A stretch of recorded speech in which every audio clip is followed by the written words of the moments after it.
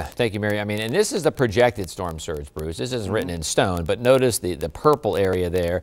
That could be over 20 feet. The good news is because of the landfall, we think the highest surge will be southwest of Miami, but still we're looking at storm surges up near Homestead in the red there of 9 to 12 feet.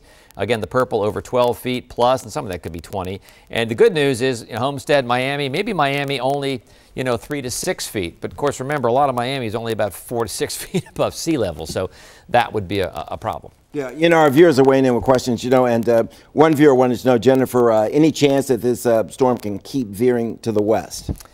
Jennifer, there's a chance. I've been one of the proponents of taking this a little further to the west. I don't think it's going to go much further to the west than it's forecast to go up the west side of Florida. So I would say that's slim, but sure, it's in the cone of possibility. Okay.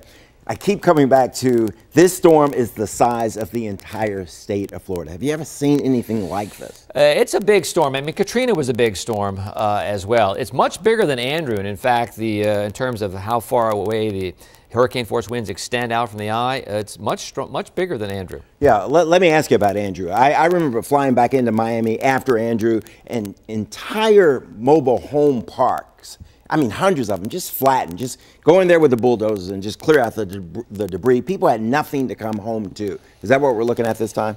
Well, the landfall is a little different than it was with Andrew, 92. So I think the winds will be less around Homestead. I think the storm surge might be a little greater. So, pick your poison. Yeah, I also want to come back to those high rises in Miami. They're really tall. I'm told those that were built after Andrew, the codes are a lot more strict, but they're glass also, and they're pretty tall. You still got those cranes up. What's the skyline going to look like in Miami and Fort Lauderdale?